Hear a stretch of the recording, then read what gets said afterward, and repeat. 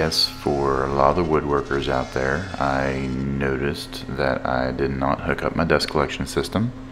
I failed to do that. Actually had the dust collection system hooked up to my saw stop, and while I should have disconnected it and hooked it up to the planer for this process, I did not. And you'll notice here in a little bit, I made the same mistake with the joiner. How's it look? One more. Another pass? Yeah. This white oak board was taken off of our property. We cut the tree down, shortly after we bought our home. I guess this log had been sitting around for at least a year to 18 months before we opened it up. We actually used our Wood-Mizer LT50 Wide to cut the boards, and when the boards were cut, I believe the moisture content was in the 30s at that time, maybe mid 30s. And after we actually kind of got it worked up here, I put the moisture meter back on it, and we're still in that 15 to 16% range, so still not to the point that we can use it for a project.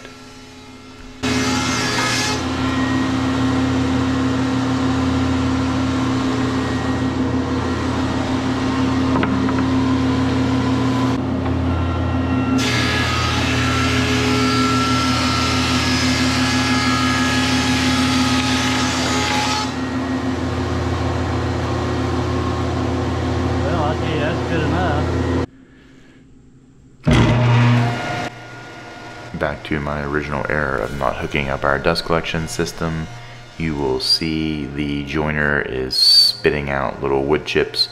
That's because the chute is full and I do not have the dust collection system hooked up. We'll remedy that in the future. Like one more, maybe.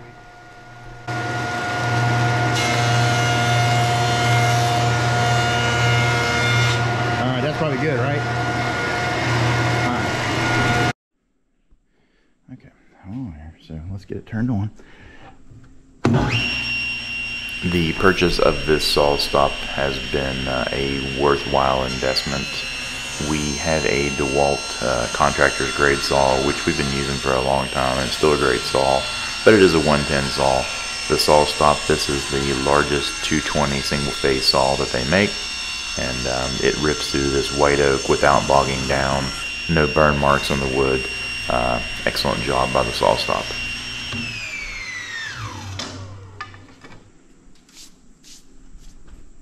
Well, that's hard. Alright, so this is the first white oak board that we cut off our property, and we milled with the Wood-Mizer, and then we ran it through our Powermatic 20-inch planer, ran it through the Powermatic joiner, and ran it through the saw stop and get it all squared up. And this right here is going to go for a future project of a set of nightstands. You don't want to say anything? No, I don't say anything. Alright, so I don't know if the video does this any justice or not, but this board right here, this is white oak. They're both white oak. The board on the right is one that we milled off the property. Both these are. Milled it with our Wood-Mizer sawmill. We just put a moisture meter on it. This stuff's still around 15.5–16% before it's kiln dried. But this board right here, we've surfaced. It's an S4 board, so we've got this one completely surfaced. This one right here, we've not touched, so I don't know if you can see the difference there or not, but take a look at it. And like I said, these are going to be used in a future project for a set of nightstands.